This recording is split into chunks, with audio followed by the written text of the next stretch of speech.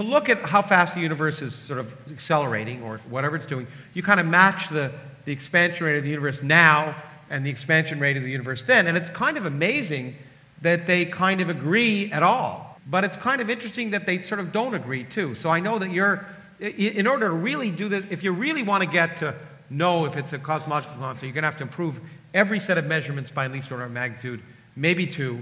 And as I'm saying, I'm betting that won't be good enough. But to get there, you've got to pin things down now. And I know you've been thinking a lot about that. So I've been working on a new technique, which you could see up here.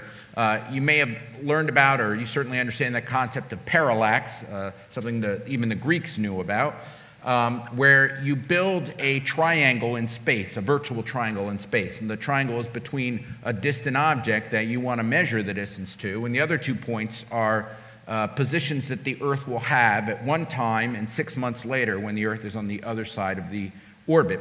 And just by measuring an angle, the angle of deflection or change of that distant object relative to even more distant objects, you can solve that triangle. You can determine how far away the object is. The problem is that most of the things we're interested in are exceedingly far away. So that angle or that motion becomes minuscule. On the Hubble Space Telescope, we have to be able to detect that a star has changed its position relative to other stars in the image over 6 months by 1/100th of a single pixel on the Hubble Space Telescope. That's a very difficult measurement to make. So we have been coming up with new ways of using the telescope that it was never designed for, new ways that the astronomers and engineers have been able to figure out to essentially get the equivalent of taking thousands of rapid-fire exposures, each of which carries information of that 1% of a pixel, but because we can collect thousands of them rapidly, we have actually been able to measure down to 1/1000th of a pixel.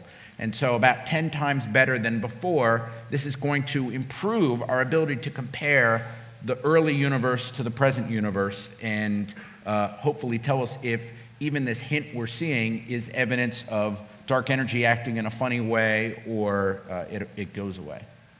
Okay. Oh, you look I just wanted to give a little bit of, I think it's absolutely awesome to do this, a little bit of historical context in terms of why we are after this accuracy. Sure. And I know you're skeptical for 2 orders of magnitude.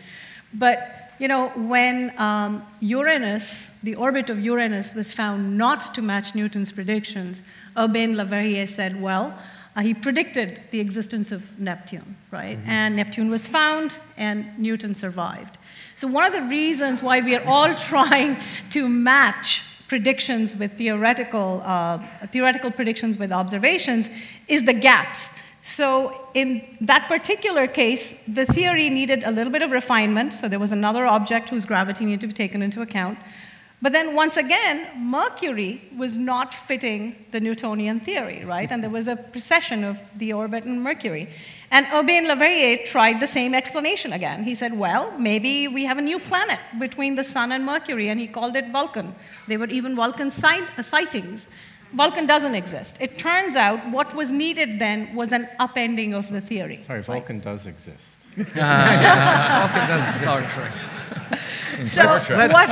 As an aficionado of Star Trek, I must admit. Oh, okay. I mean, in reality. But you're heading us in the right direction. Maybe we need new theory, and we're going to get there. Before we actually talk about one such theory, I just want to ask you all: do you think we'll be able to measure in your lifetime that this dark energy isn't a cosmological constant? Just a quick yes or no. No fair. I know, that's no fair, but I asked you yes or no. I think we will fire 2 bullets at it, and I don't know if we'll kill it or not. Okay, yes? I think we'll improve the measurements dramatically, but I agree with you. I'm not sure that we will find anything different than we know today. I think we won't measure it, but we may see a hint of some deviation. I hope so. Okay, I'm going to pretend I'm John McLaughlin. I'm going to say, no, we're not going to be able to see it.